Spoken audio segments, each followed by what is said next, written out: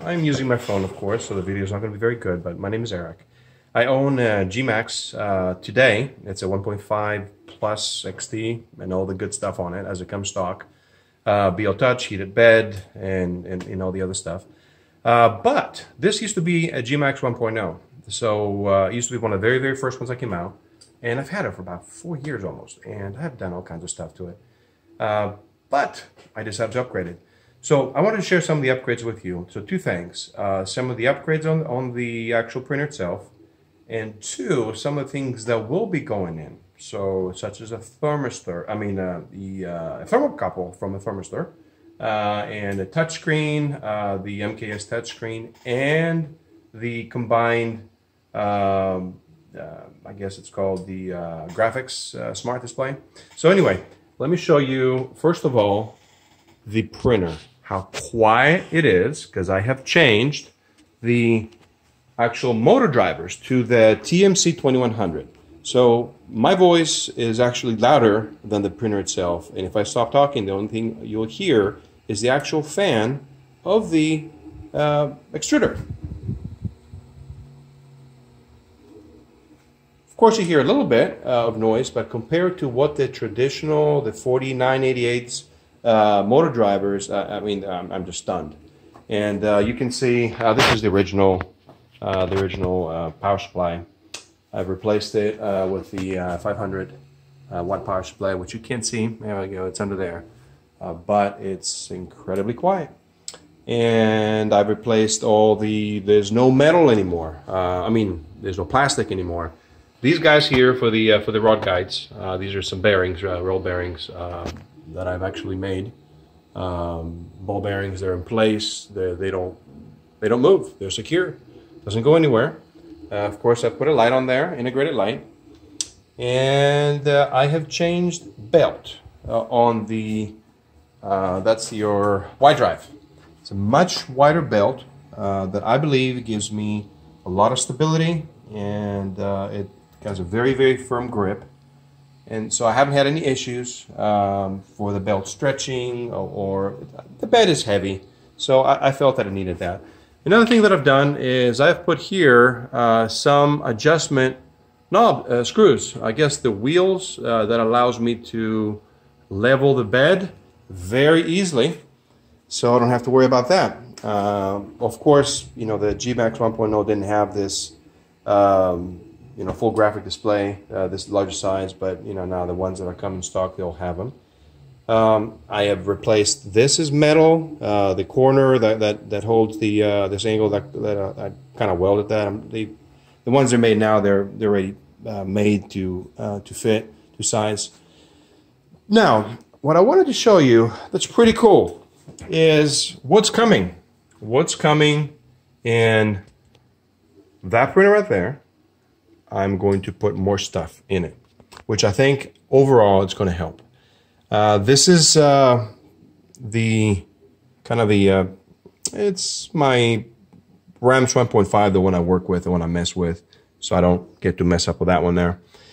This is the new driver. This is the TMC2100. This is the quiet one, and the Trinamic. Of course, this is not the original. This is the Chinese made. And even though the original 4988s, they can handle up to 2 amps of current, these guys here can handle up to 1.2. So that's one of the reasons that on the Z-axis over there, because I have 2 motors and they're bigger than the stock ones. The stock ones, they're smaller. The ones I have on there, they're much bigger, so they draw a lot more amperage. They couldn't handle it, so I still stuck with the 4988 instead of the 2100 TMC. So I managed to remove the traditional thermistor that measures the temperature, and I installed a thermocouple. As you can see, right over here. It's a thermocouple with your little, amplifier from E3D. Goes right into the auxiliary. I guess that is the third auxiliary? No, it's the second auxiliary, sorry. It's the second auxiliary. And next to it is, yes, it's the MKS TFT screen. And next to it, I have plugged your Full Graphics Smart Controller. So yes, I can control both. I can use both of these at the same time, and a thermocouple, and the TMC2100, and I can do all that. I have changed of course, I've modified the Marlin firmware that I can do all that. So what I do like about this screen here, it's got a lot of detail. So you can go into certain modes in the control mode, and you can get all that. If you want to change parameters, accelerations, and all kinds of things that would allow you steps per minute, and you can save that into memory if you have actually enabled your I guess memory save through the Marlin. But this, it's so much more simple. So if you don't need to do any kind of fine-tuning or adjustments, if you finally have got your printer to work however you want it, you can just use that. And I can use either one of them. So I'm going to show you. So let's say I can go move. In this case here, I've hooked up my X-axis. And, well, let's change it to 10 millimeters. And there you go. Every time I push it. And you can see how the motor does change. And now, let's say I want to go and use this guy. So I'm going to go to Prepare, Move Axis, 10 millimeters, and X. And look what happens. Oh, it's moving. But no, wait a second. I want to go on the other side. And I want to move it from here. Well, it's moving again if I do it from here. So, for the thermocouple, let's see. I haven't shown you that one there. So, let's see. It's in the extruder. And as you can see, it says over there, T25. And if I go and I touch this with my hand, eventually it's going to move. Now, see, that's 29. See, they both show that. So, they both show it. Now, one thing that I did find, though, between the two screens, which I find it interesting, that the graphics smart controller responds faster to the temperature as far as it shows it faster. I'm sure in the Gmax 1.5 it registers the same way. So you'll see the change on the smart controller is going to be much faster for the response. And then the MKS, the TFT screen, it's going to catch up a couple seconds later. Anyway, wow, okay, I guess let's get the fan going too. That way you can see the fan working. So I'm going to go ahead and start it from here.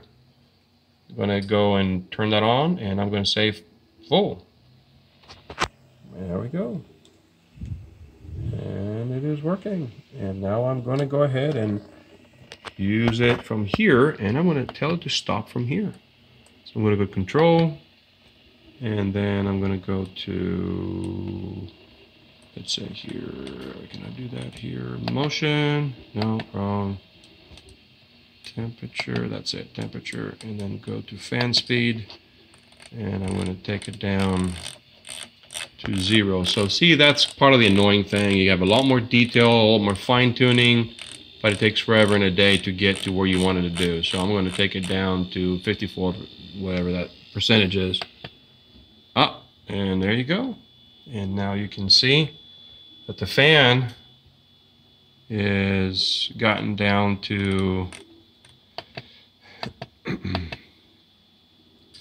22%. And as you can see, it's still spinning. But now I'm going to go ahead and take it back to full from here. And it is back to full. Okay, I guess it's doing a little bit of rattling. And then I'm going to go and close it.